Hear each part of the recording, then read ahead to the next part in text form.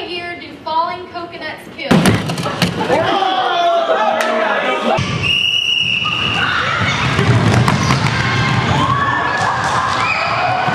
Tonight here at the MAC, we hosted PowerPlay, and it was a physical activity competition to raise money for Heifer International.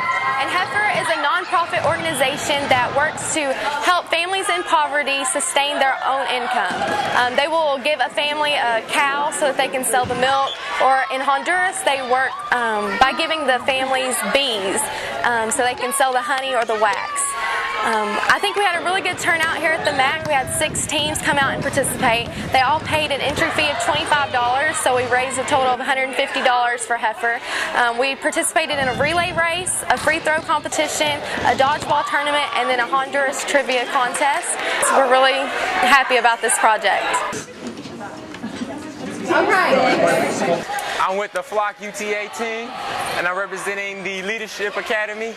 And my best event tonight is the dodgeball. We 2-0, and we're gonna win this tonight.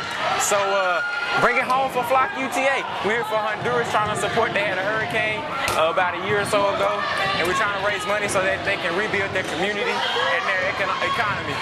So go Honduras, go Team Flock UTA. Yeah, we gonna win. Yeah.